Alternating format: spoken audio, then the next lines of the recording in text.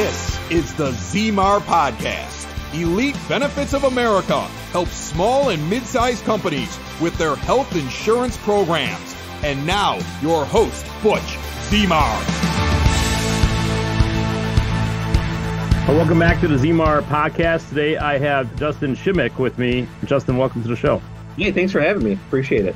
Can you give our audience just a little bit of background on who you are? Obviously, you own an insurance agency, but tell your story, and then that way my audience could actually get to know you a little more. Sure, yeah. I do. I own an independent insurance agency. Career-wise, I've done a lot of different stuff. In 2008, I became a police officer. So for 8 years, I was a police officer on the road in a small town in Wisconsin here. Decided in 2016 that I wanted to go and venture out and do my own thing. So I became a farmer's insurance agent, a scratch agent in Oshkosh, Wisconsin. Did that, ran it for about 5 years, built a pretty good business, but me and farmers, we didn't see eye to eye. And I got an offer to do some marketing for a restoration company, and it was a great offer. So I took it, sold that book back. I did that job for 2 years and realized in that process that I don't like working for people. I'm not good at it. So left there and started the Schmick agency January 1st of this year. So that catches me up on the professional side, and I also tell jokes on the internet. You're a comedian for sure, and there's a whole bunch of people. In fact, when I was looking before our podcast recording, you have like 130,000 followers or something crazy for a small time insurance agent. Yeah, it's crazy. It doesn't really translate well into the insurance world, but it's a lot of fun. We're having a good time with it. Let me ask you, how did you start doing what made you start doing some of these videos you were doing that kind of went viral in a lot of ways, at least from my perspective? I know there's probably a lot of work behind the scenes, and the ROI for a long time probably wasn't there, but what got you to that point and then started having fun with it? Yeah, well, when I was working at the restoration company, there was the girl that worked at the front desk was she's a tough cookie. She's a tough nut to crack. And when I first started, and she was very standoffish. And so one of my buddies had got me a dad joke book for some reason as a congratulations on the new gig. So I had that, and I would read it from my office. I would say, "Hey, Heather," and I would read these jokes off to her, and they're so dumb, and it broke that shell for her. So then it just kind of continued like that. And one day, honestly, I just try recording these and putting them on TikTok and see what happens. And I started doing them, and it was a long road to just a couple hundred views or whatever. And then I just had a couple that really hit, and they took off, got a few million views there, and built the following up on there. And during that time, I was also posting them on Facebook, and I really didn't even think twice about Facebook Reels, nothing about it. And then Facebook sent me an email somewhat like 3 or 4 months into it and said, "Hey, you've got enough followers. Do you want to be in the creator fund?" And I was like, "What? How do I have enough followers? What do you mean followers?" So I look, and I've got 35,000 followers. I was like, "Holy crap. When did this happen?" And so I just started focusing a little bit more on the Facebook side of things and learned how, that grows, because it grew a lot faster than the TikTok stuff. And it's kept blowing up, and I switched when I left that job to start my own. And my friend Steph works literally like 2 blocks from my house. So I wasn't working with Heather anymore, so I needed a new victim. So I just called Steph and I said, "Hey, can I come and tell you dad jokes and see if people like us? We'll give it a shot." And after that, I think I was at like 50,000. After that, it just, once I added Steph into the mix, we went to the moon. Yes, I was going to say Steph's a good character for it too. She gives you good feedback whether the jokes are good or not, and obviously there's a lot of people that follow her too because she's a good part of that whole video. Now, at a certain point, do you ever run out of these dad jokes or just jokes in general? No, they just keep coming. There's so many out there, and what's really cool now is people will send me messages and send me different jokes. And so now I like to, if somebody sends me a joke and I'm using it, I like to tag them in it. So they can get a little credit for sending it my way. The way I like it, I mean, I don't write these myself. Some of them I do every once in a while, but the way it is I just like telling these to Steph because she hasn't heard it. So it's just, I don't know, I just like to get a reaction on these jokes. Yeah, there's an infinite number of dad jokes out there. It sounds like it because I'm like he's got one every single day. How does these got to run out? I'm curious though. The one you did recently with the rain, did you make up that one or did was that another dad joke? I had that one on hold in case we got a day where it was raining. It was sitting in Uh, the back burner. I was like he had to make this one up because I mean it was good, but I was like how coincidental it was raining that day and then you come up with a raining joke. Yeah, obviously you've been in the insurance agency, off and on, and then now you're back full time again. But I'm going to go back further a little bit because you had brought up about at one point in time you were a police officer, you went to school for law enforcement, and so how was the time as a police officer, and how is it different today? I know you're not engaged into it, but like what and like which if you had to go back and give your old self some advice on that, and how was your experience being a police officer in Wisconsin? I think if I had to go back and tell my old self any advice, it just don't take everything so seriously. But that would I would give that advice to myself years ago, no matter what, Sure. whatever job I was in. Yeah. But I mean, I really liked it. It was a good job for the age that I was. But once I started having kids and the family, the law enforcement job, and I give all law enforcement the utmost respect and credit because the job hardens you and it makes everything gray. And you can't have any emotion because as soon as emotion comes into it, you make bad decisions. Because you just can't make those heat of the moment decisions based on emotion of the situation. So you have to turn your emotions off, and that sometimes can bleed over and carry over into regular life. And so that that makes it difficult. But as far as being a police officer in Wisconsin, everybody for the most part, people very much respect law enforcement, and it's a good vibe here. They're having a hard time now hiring. That's been a Yeah. big issue for them. I Sure. can remember when I applied for my first part-time job, there was 120 applicants for a part-time job that paid like $10 an hour. There's guys at Walmart saying hello, making more than I was making. Uh, and now, we just had a hiring process. I'm on the city council in my hometown, and the police department's just on a hiring process, and they're having a hard time getting 5 applicants that are legitimate that they can even bring in to interview. So it's getting Yeah, difficult. it definitely is. And I've heard that about the city of Chicago because that's where I'm from. And they're getting the applications are low and then the quality of them are going. But as you said, a lot of respect to the police officers that are there and still striving to do it. Obviously, you had found a different path, which, everybody has their own path. But I appreciate you doing the time that's there and obviously all the people that follow after you.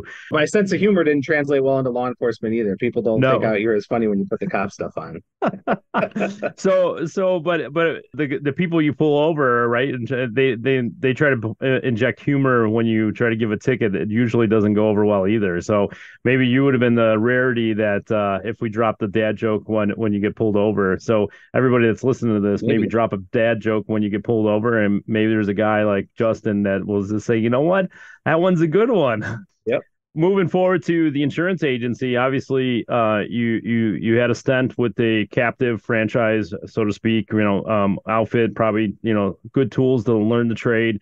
People need insurance, right? I've heard that story about coming out of that captive organization from many people. They kind of just went to different pastures. It just wasn't a good fit for a lot of brokers, and who knows why. And it's a totally different topic, but what made you come back to the insurance world after doing the digital marketing stint with the restoration company? Well, first, I don't have anything bad to say about farmers either. They did fine. Like it wasn't, Yeah, the they captive have their place. Yeah. corporate thing for me was not a fit. Mhm. But yeah, so when I left, I thought, okay, I did that for a while. Like it's cool. I really learned it. I got it. Like there's only been 2 careers so far in my life that like I really like soaked in all the information, and that was law enforcement and insurance. It just clicks. But I left, and so when we were a restoration company, we're trying to talk to as many insurance agents as possible. So we would host CE classes, every other month, and my job was to make sure everybody was entertained and taken care of, and sit in on all those classes so I could keep up. I worked out because I could keep up my CE. But it was my favorite day. Every single month, it was my favorite day to go in there and sit and talk about insurance and listen to all the other insurance professionals talking about all the Mhm. stories. And like I was engaged the entire time. It wasn't boring. I loved it. And I could just tell that I missed it. I really missed it. so you move back into it. Obviously, there's a lot of people, not only you're just marketing and stuff like that, but there's a lot of people that still need help, right? They're like you said, there's a lot of great outfits out there, but some people are looking for a good fit. Price is one piece of it, but relationships another, right? And that's where insurance agents really stand out, like in that local market or wherever niche that business is in or that family lifestyle is. And so, how has it been for the last 8 months going back on your own? I mean, I was scared. I was nervous Yeah. that it wouldn't take off. When I started scratch with farmers, it was difficult. It was very hard to get going because Mhm. nobody knew who I was. Nobody had seen Mhm. me before. I was brand new. And the time I was there, I got involved in the networking and the chambers and the charity events and things of that nature. And I kept that going while I was at the restoration company as well. So I just kept showing up to stuff and being there. And I was very nervous about changing, going from insurance to restoration and coming back to insurance. That everybody's gonna be like, "Well, he's just flipping around everywhere."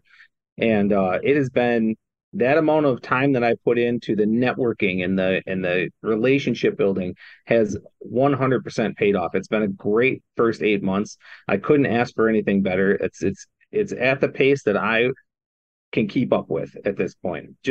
I'm just barely at the pace where I can still keep up with it. My wife works for, I don't know if you've heard of EAA. Yeah. That's an air show every year. Yeah. So Yeah. so I'm doing the Mr. Mom thing while running this agency during the summer. So I've got 3 kids here at home that I'm just watching over them, making sure they don't Yeah. die. Yeah. And Yes. then Right. running this at the same time. So it's been a great pace. I've been busy every single day. Yeah. It's a really great market right now Yeah. in insurance. So with that in mind, is like what are you seeing in trends, right? So there's always trends going on, soft markets, hard markets. Some of our audience doesn't understand those, but like what are you seeing like with when you going back independent and owning your own shop? What have you been seeing for trends as far as even just weather related, insurance company personalities? What are you seeing for trends that people should be listening to? Some of the biggest things I'm seeing a lot of rate increases on the auto side. I think COVID, I guess this is just my take on it, right? So I don't know The exactly. I world of don't know all the Justin. numbers, Yes. Yeah. but I'm thinking, a lot of companies gave a lot of discounts and factored a lot of things in with COVID when people were driving a lot less, right? And I don't know that they caught up with all those changes before everybody got back out on the road and got going, because it feels like there's a lot of companies that are taking big rate on the auto side right now Mm-hmm. that it just I don't understand why necessarily, but it's that's one of them, I think. And maybe it's just in Wisconsin, maybe we're just running into each other too much, and they do like beer here, so maybe that's an issue. I don't know, but But one you of the got other spot a things I've cow really seen though. is, I don't. oh yeah, we do have spotted cow. I had a couple of Yeah. those last night actually. I'm seeing a lot on the homeowner side. So that's the very interesting thing that came out of COVID and all this inflation, is that home insurance, just the dwelling part of home insurance is vastly different now. And a lot of people are seeing 20-30% increases in their home insurance premium for good reason. All these companies are doing it to protect their people, but people see the price and that's what it is. But Mhm. what happened is 3 or 4 years ago, to build a 1,500 square foot house, $100 a square foot, $150,000 you got to be covered for, maybe some inflation guard, and you're good to go, right? Mhm. Well, now it's between $200 and $300 a square foot. So a Mhm. 1,500 square foot house is now somewhere around the $300,000 range. So Mhm. most people, I would say 70% of the people that I see when I look at their policies, they're covered at that $100 to $150 a square foot rate. And so if Mhm. everything comes crumbling down to the ground, you don't have enough insurance. Like, you don't have enough to rebuild. You can't rebuild in this market right now. So I Mhm. think that's one of the things I try to make sure I talk to people about, and make sure that I tell them about, hey, go look at your policy, see what the Mhm. number is, multiply your square footage by at least 250, and see if those numbers match up. And if they don't, you need to call somebody and get that re-rated, because you're not protected. Listen up, Butch wants to give you your own Elite Benefits playbook, and it's absolutely free. From business strategy to benefits strategy, every step from the start through implementation, account setup, and open enrollment, working through service requests and the process of renewals. A valuable look at your company, your insurance options, and how to make the process easier on you. Go now to elitebenefits.net/playbook and get your free Elite Benefits Playbook, or give Butch a call today, 708-535-3006. Years ago, another insurance agent, when he would meet with a client, and this just goes along what you were saying, do you want to have a policy just to meet the needs of having insurance, or do you want to have a policy that, assuming you do have a catastrophic loss, that you have everything taken care of, and that'll have a deeper conversation, or do we just get insurance?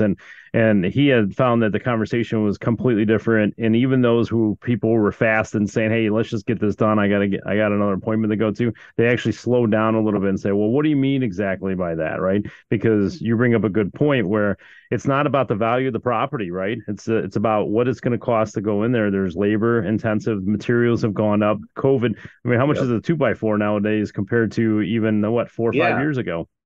Right. And the labor costs are going up.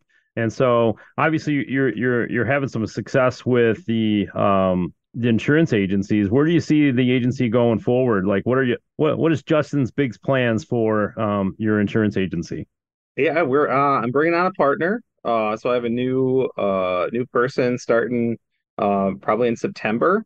So I'm pretty excited about that. Somebody that's coming out of a captive agency that was working for a captive that's going to come in and they wanted to do their own thing, but they came and asked me questions about starting their own thing. And through the conversation, I just said, hey, why go through all those steps? Why go through all that work? I've already done it. I've already done this all. Why don't, instead, then you're working against me. Let's work together. Let's build this business and do it that way. So I've got a new partner coming in, which I'm pretty excited about. So moving forward, I just see, some good growth here in the next 5 years for sure. Now, with your insurance agency, are you just staying with personal lines, or are you diversifying over to commercial? Do you do commercial now? I've got commercial. I've got personal lines and commercial. I've got more commercial policies now than I ever had with my previous book. Sure. The new companies that I write for are very, very good on the commercial side of things. So it's been really great, especially being independent. I don't necessarily have a no market, where you're with one captive, that it's okay. It's going to be, office buildings and dentist office and a couple other things, and everything else is a no. I don't have a no now. I'll figure it out. I'll find it. So that's kind of cool. It gives a flexibility. Obviously, there's a time and place for a captive. They have their share in the marketplace. They've been there since the beginning of time. Yep. And then, but in the independent channel, what I've always liked with the people I rub elbows with, I'm an insurance agent too, but I don't do auto, home, and commercial. Leave it up to guys like you that study it, read it, get excited about it, show up in a room and get excited about teaching it. And so those are the people that you need to go to. And so with that on the independent channel, I always call it personality matchmaking, right? So there's a certain risk under certain terms or conditions, because maybe there was a previous fire, maybe there was some other things, especially with the commercial properties. Now all of a sudden certain underwriters don't want to do it. Or I've heard some crazy stories, and you could elaborate a little bit more, where like maybe material of that old building was made in a certain way, certain insurance companies won't touch it. Yeah, no, I've had that in my previous insurance life, where it was, there was a fire in 1842, before they had electricity there, and they weren't going to take it because there was this big fire. It's like, well, I mean, there's been advancements in technology since then. I think it's a little bit safer now. Yes. But that's it's not, underwriters have a really tough job. They've got a really tough job. And they give this book that they're supposed to learn from, and there's these checklists that come through that say, hey, if this is happening or if this happened, we can't do it. And it's not their fault. It's not their fault. It's the industry, making sure that everybody's on their checks and balances. And at the end of the day, the insurance companies, have to be profitable. Otherwise, it's not going to work. Right. So having that understanding with the underwriters too helps a whole lot. And to be able to explain, like, I know it's not you. I know that this is what the book says you should be doing. But here, let's think outside the box here a little bit on this one particular. And obviously that's a reason to go to a guy like Justin, right? To say, hey, I got the relationships, right? I could communicate with them. I know how they communicate. I know their appetite, right? I know their appetite. I know some edges that we could push to if we needed to. But it's really the help benefit. It's a customer service thing, how you could benefit that client, not necessarily for insurance situations that shouldn't be there, but more so like, hey, like you said, so what? There was a fire, 200 years ago. Like what can we do now? There's so much more that's Right. been there, and I'm sure a whole bunch of stuff has been replaced in that building. And so, how is the videos that you create, these dad jokes, have impacted the insurance agency in the last 8 months? Yeah, I mean it's tough to translate that over, right? Because the Sure. people, number one, it's global. The Yeah. 130,000. There's people in Yeah. Australia and Africa and all kinds of stuff Yeah. that reach out and say, hey, I love these jokes or whatever. So I mean, and I can only write in Wisconsin, so that Right. doesn't really do much good there. But I think on the local side, it's been good for recognition. It's pretty much just, I mean, my brand's always in the Yeah. videos. I make sure it's there, and they know who I am. That way, it's been it's way less expensive than paying for a billboard on the highway. But it's pretty much been just the digital billboard for Mhm. me. No, and you make a good point, right? It's about the credibility, who you are. People do business who they know, like, and trust. And obviously, even some of the other videos that I briefly saw before our interview today, that you show a lot of credibility when you talk about serious topics too. So like, there's a Yeah, lot there from Justin that comes to the table, and I think that's fantastic. And you always need something in the forefront to give you that credibility. And even though they're dad jokes, right? They know who you are. They obviously you're working with Steph, right? And Steph wouldn't be there if you were a bad guy, essentially. And right. so you're good people. You're bringing humor, which is what everybody loves. They always like to laugh and whatnot. And so and then you're doing a little twist with the digital agency, like you're inviting some other local businesses or just businesses in general to be part of it. Is that right? Like an advertising thing? Uh, yeah, I mean, if anybody can. I'm happy to advertise for anyone. But yeah, the recent thing we're doing is with a fitness company.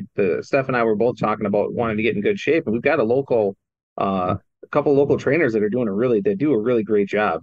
And we talked to them and said, hey, let's collaborate. Let's see if we can do something together.